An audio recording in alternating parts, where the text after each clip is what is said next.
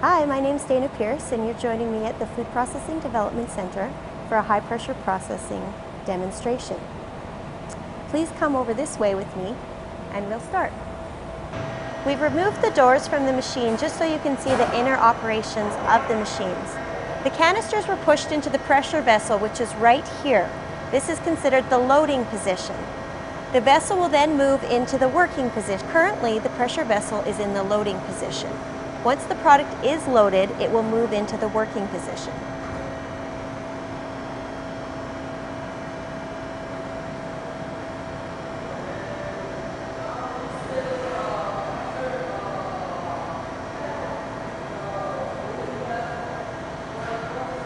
So now that the pressure vessel is in place, we'll take a step back and look at the entire piece of equipment. So we've got three main components. The first being the pressure vessel, which we've seen here. The second being the yoke, and the yoke is this thick piece of metal that surrounds the entire pressure vessel all the way around. It's been constructed so that it can withstand over 4,000 tons of pressure. This is important because the third component I'm going to talk about, which is on either side, is here, and on the other end are the plugs. Those go into place as the vessel is filling with water, and then behind the plugs come in a locking mechanism. And then the yoke holds those plugs into place, so when the pressure increases, that's what's holding the water and allowing for the high pressure to be established within the pressure vessel. As the plugs are moving into the vessel, this is what holds the water in. The vessel will start to fill with water. Once the plugs are in place, the wedge will move into place. And what this creates is the plug and the wedge push against the yoke, and the yoke holds all of these components in place and allows for the pressure vessel to reach that ultimate pressure of 87,000 psi.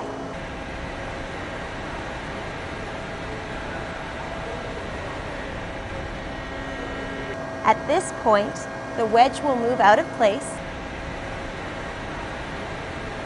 and then the plugs will move out of place. Once the plugs start moving, that's when the loud noise occurs. Water will start to gush out of the pressure vessel. At this time, we don't have product in here. And then, once the water is drained, the vessel will move from the working position into the unloading position. Now that the vessel is in place, it is ready to be loaded with the next batch, and the 3 canisters from the new batch will push the old canisters out, and they are ready to be dried and packaged. The product has been unloaded from the machine, and now we put it through its downstream processing. The conveyor works to shake off some of the excess moisture and also gives us an opportunity to separate out the product. From that point, it moves onto a drying rack. On the drying rack, there are 3 air blades that help to remove the moisture from the packaging. Once it goes through this drying, it is ready for final packaging, whether you're placing labels at this point or just putting it into its master cases. To start our high pressure processing cycle, the first thing we do is enter our pasteurization method. So I come to my machine and I select my operator number, and then I pick my pasteurization method. This pasteurization method has been programmed for 87,000 psi, which is equivalent to 600 megapascal, for 180 seconds, which is equivalent to 3 minutes. We have a 150-liter machine. Our machine holds 3 of these canisters. It's got an open top for easy loading, and the ends are removable for easy unloading at the other side.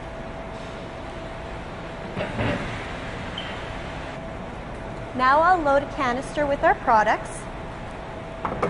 Now we can see that the machine is ready. The product is loaded. The green light is flashing, indicating that the cycle is ready to start. We'll press the button.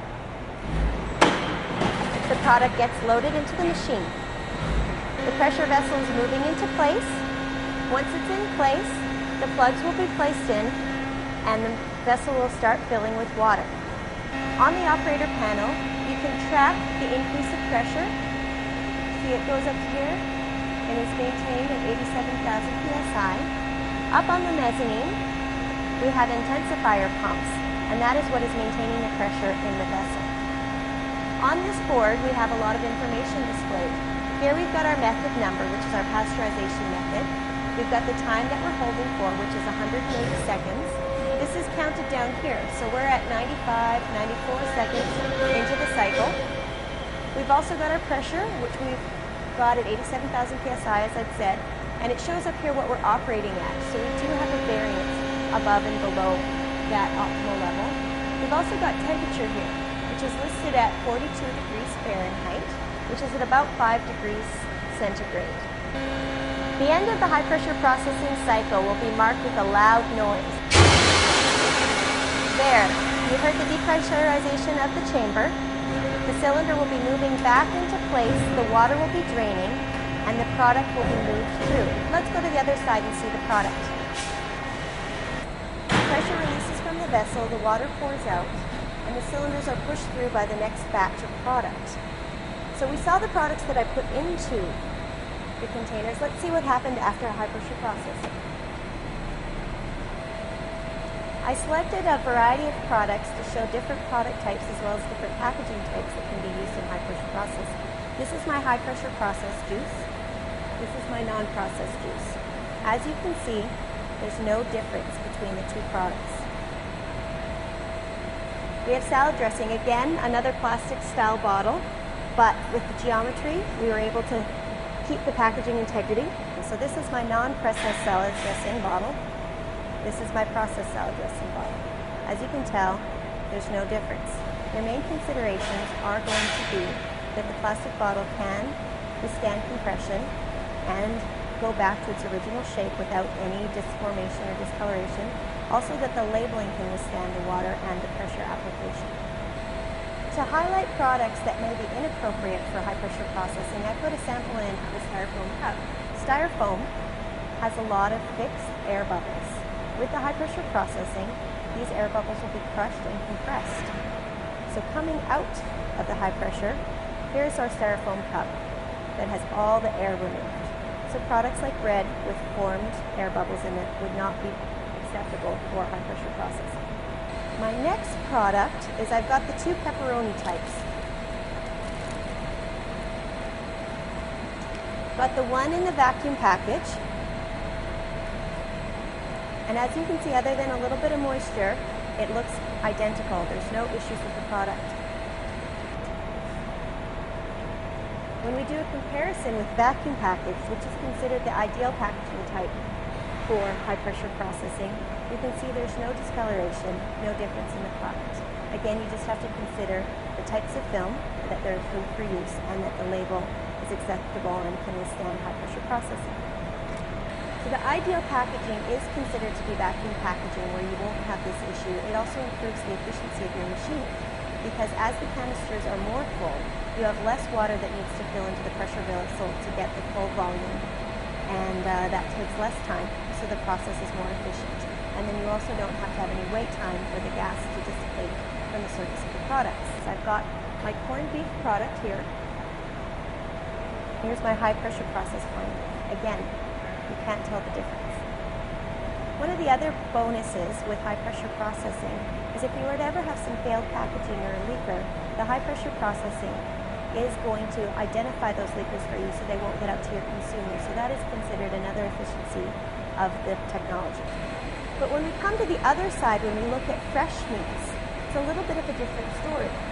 So looking at the chicken breast, you can see there's a color change. It appears to be fully cooked. It is not. It's still raw, but the high pressure causes protein denaturation, which changes the color of the product. So an example of some fruits and vegetables, we have the tomatoes here. I used two different types of packaging. You can see the product suspended in air was an unsuccessful application of high pressure processing. The pressure was too much for the integrity of the product. The skin broke and moisture leaked from the product. However, when we suspend the product in water, the water keeps a buffer. It's able to be compressed, and it allows the product integrity to be maintained throughout the process. That's the end of our high pressure processing demonstration. Hopefully I've piqued your interest in this technology. If you have any further questions, please contact the Food Processing Development Center.